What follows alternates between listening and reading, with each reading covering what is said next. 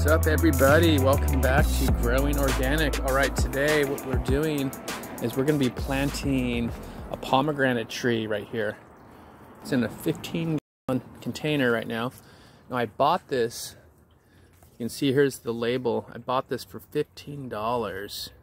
This was in a bare root form when I bought it. So $15, and it's been growing for a couple years in here.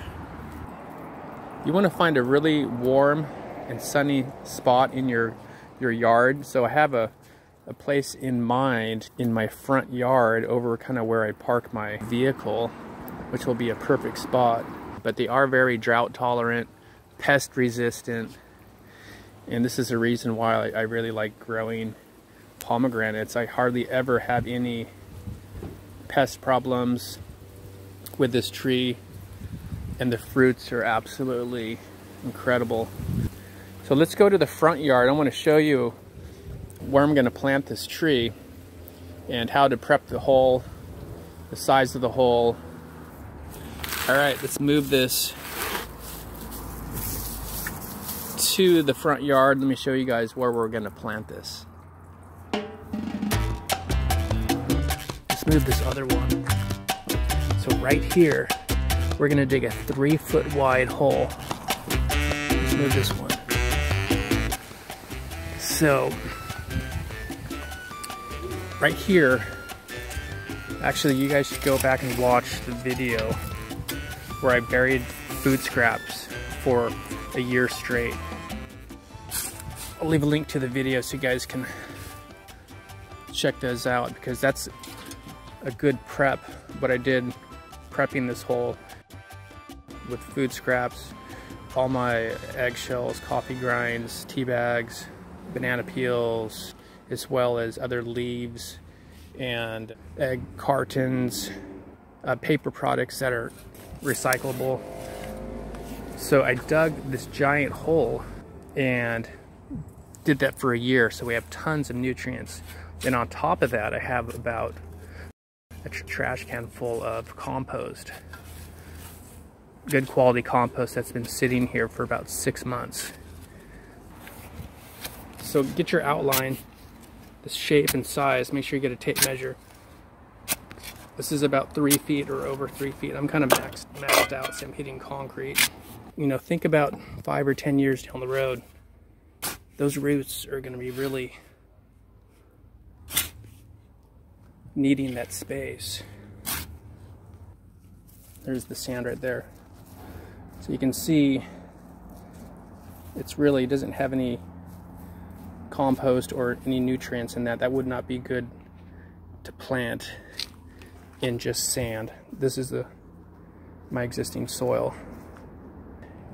70% is going to be broken down compost like this, like that. This has been sitting here for a little while. We want a large portion to be this. For like $8, you can build your own dolly. You don't have to lug this heavy tree around, because this is pretty heavy and it's still wet, because I think I watered it just a couple days ago, and they don't drink up a lot of water. That's the thing, you don't want to overwater these. These are drought tolerant plants. So end of February or mid-February here in Southern California, zone 10B. See how easy that is to move around now?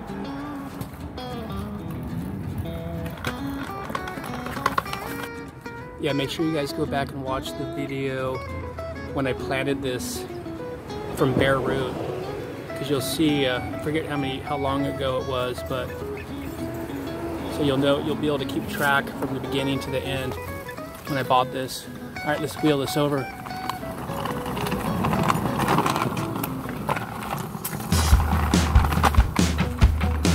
Look at those flowers.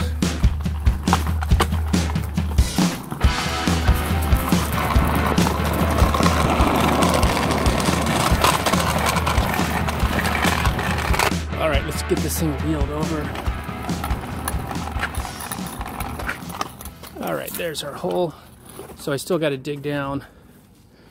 See, we got about, best to have a tape measure or a gauge, So this looks like about 18 inches. I want to go about a foot below that. So I want to go about 2'6". 2'6" deep. I'll be happy with that. So let's finish digging this and we'll get this tree planted in here. Also, these little things, you want to make sure you go ahead and get rid of those. You could actually transplant that into the ground and grow another tree. So it's another little tip.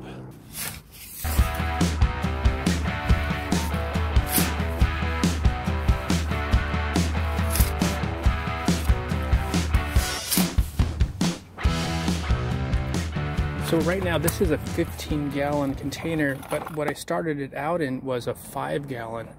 But so you're always upsizing, and once this gets root bound in your 15-gallon container, this is when you want to put it in your hole, have the final spot for it. So it's like a 3-step process. So it's all about blending your soil to a rich, loamy consistency, plenty of compost, and just a little bit of that existing soil. You can see what it looks like. But if you don't blend it, the plant's not going to grow as well. All right, let me finish digging this out. Then I'll show you how to add the amendments. The worm castings, the rock dust, along with this compost, and a year of food scraps being buried in here. There's tons of eggshells, coffee grinds, banana peels, you name it. This is really excellent environment for any tree. Pretty much any fruit tree will do well in this hole I'm prepping. So I'm glad you guys are watching this video. Oh, look at that. More grubs. Here's this grub. Look how big this thing is. Wow. Oh no. These things, this is what the raccoons are digging up. They're trying to, I don't know if it's still alive. Look at that thing. Ugh, these are just creepy looking, aren't they?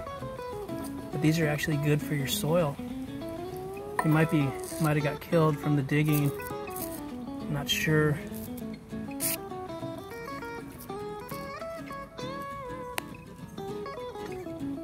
I'm not sure what happened. Ew, it's just, these things are real creepy. This is one of the biggest ones I've found though. Look like his belly is just full. Oh, he's ticklish.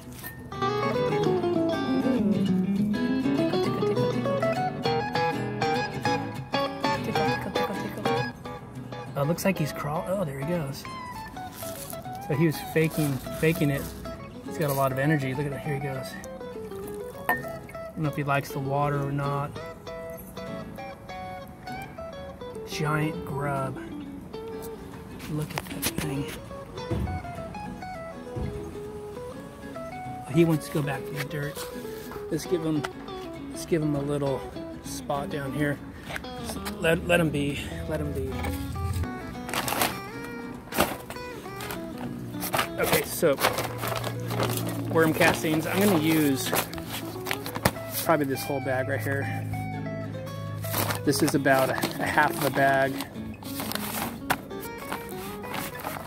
Because I can get this pretty cheap at my landscape garden center. I think this whole bag was like $15 or something. So I'm gonna put like $7 worth of this Worm Gold Plus, and that'll be a good base.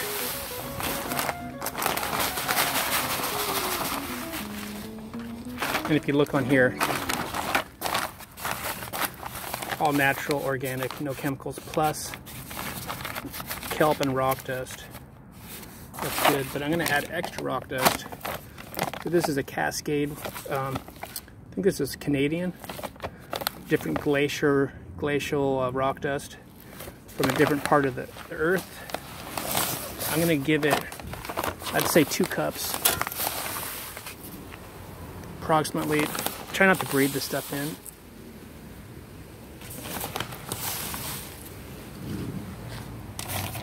And we got some other rock dust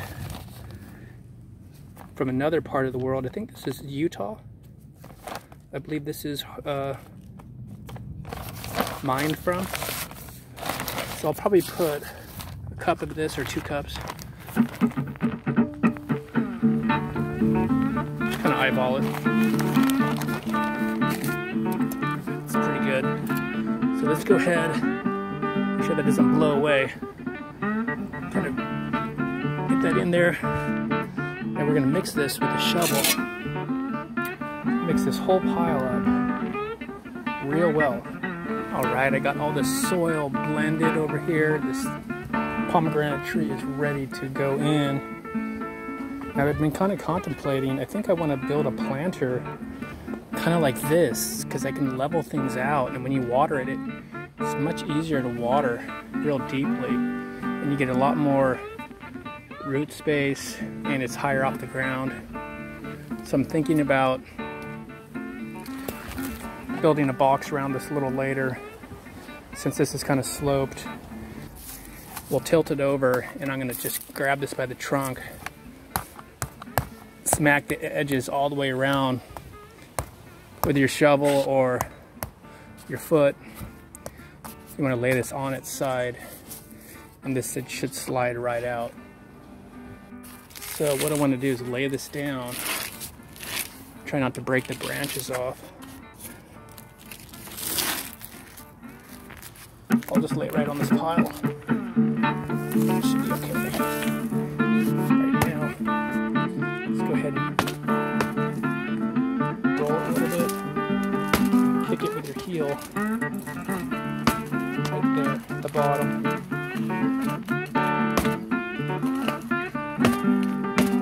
That's good. Not too much, you might damage the roots.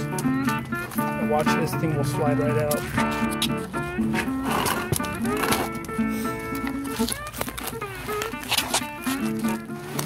So you're doing all this with one hand.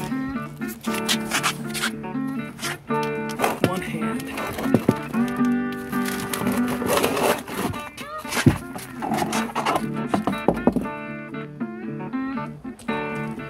So I want to be very gentle with this. So I'm going to carefully roll it over there and support it from underneath so this doesn't break off.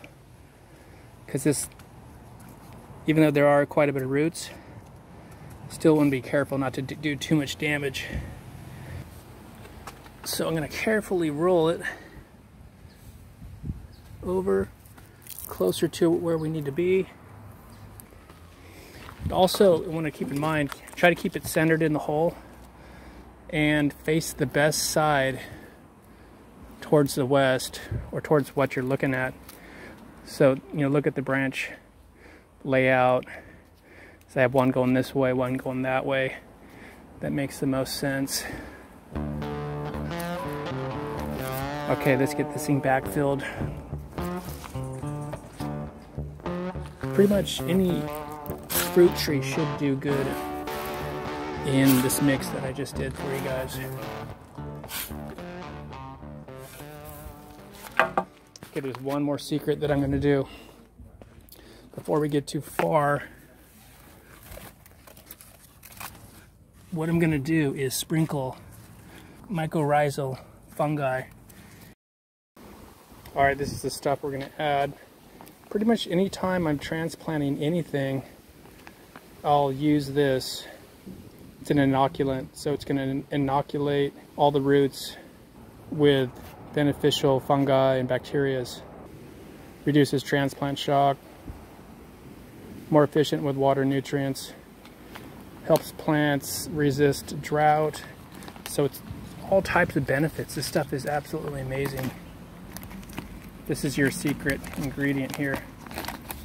And also when it starts fruiting, I'll probably just give it a general purpose organic fruit tree fertilizer, just to give it a little more kick. But To be honest, this tree will probably be fine for a couple seasons, just as it is. So let's take some of this. I'm going to try to actually get it on the side of the plant as well. Just kind of toss it around close to the roots, and that will all kind of colonize in there. I would say maybe 2 tablespoons.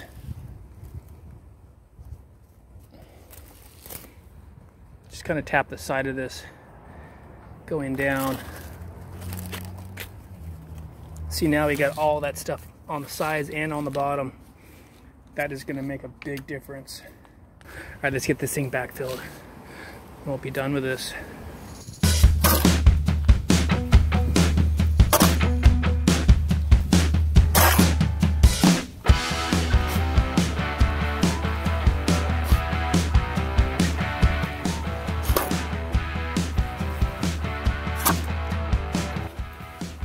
All one-handed. See, anybody can do this. This dirt is so light and loamy and airy, and all that compost. It's a good sign. If your dirt is too heavy, most likely you don't have enough compost, organic nutrients in there. So once I get it about halfway, I will give it a little light packing. Just give it a light packing around.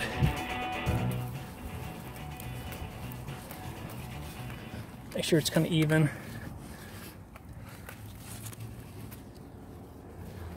Just kind of pack about that hard. You don't want to wait till you get all the way to the top and then pack it, because there might be some air pockets. Then we'll top it off. Okay, let's get this thing finished off.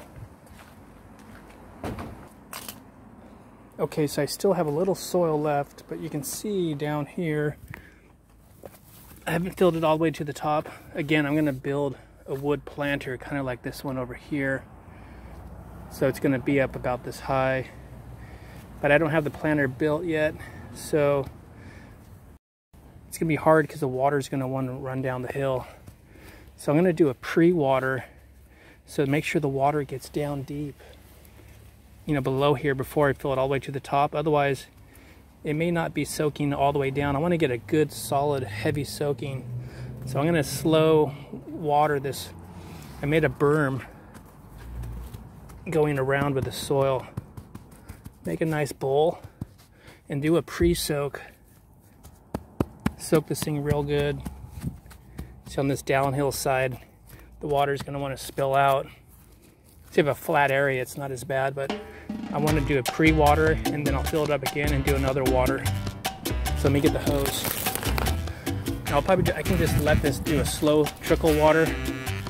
We can just let this run for half hour and just let it soak in real deep. So I want this to soak all the way down 2 feet in and just completely saturate all that new soil. So I could just leave and come back in a half hour and this thing will be completely saturated. Then I can finish off topping this off. It looks like this water is filling in pretty good. So I'm doing a slow soaking because I want it to soak. You know, that could be, you know, 10, 20 gallons of water that can slowly soak into here, and then I won't have to water this for a long time. Okay, so you can see I got everything leveled to the top of the plant.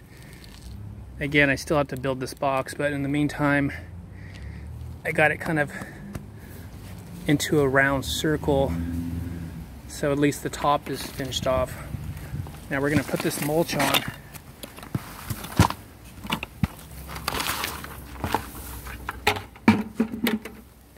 We're just going to keep it on top for now so I can finish the sides off later. This will protect the soil, keep the water from evaporating too fast in here. That's how you want to plant a pomegranate tree, or for that matter, any tree, any fruit tree. I like to kind of spray the whole tree down as well, any insects, and just help it absorb water through the leaves as well. Keep it hydrated during this hot transplant. Okay, so the last thing I'm going to do is we're going to give it a good compost worm tea as well. We're going to give it some compost tea as well. This will really inoculate it, get it off to a good start.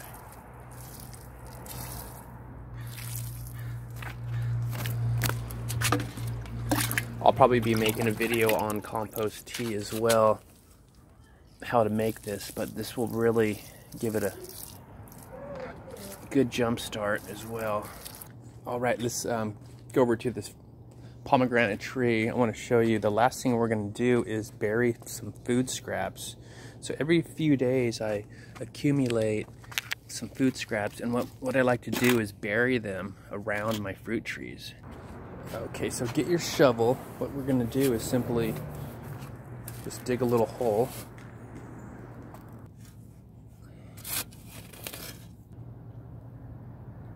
What do you think, Pumpkin?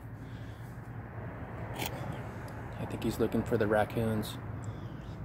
So make sure you take your food scraps and just dump them in. You can see there's quite a diversity in here. You really want to use eggshells, banana peels. Those are some of the best things you can put in your soil. You got some pineapple, some lemon, some peelings from other things. But this is a really big game changer right here. So make sure you guys always don't throw away your food scraps, because these trees are gonna really love this, and it's gonna attract more of those grubs and worms and different bacteria and fungi. So let's cover this up. There we go. It's gonna pat that in a little bit. Just pack it in a little bit, just so. Simple as that. Super easy. See, already just in a few days, these things are doing amazing. All right, guys, thanks for watching. That's just about it. Thanks for sticking with me here and planting this tree with me. Make sure you hit that subscribe button, click like, comment below, tell me about what trees you're growing.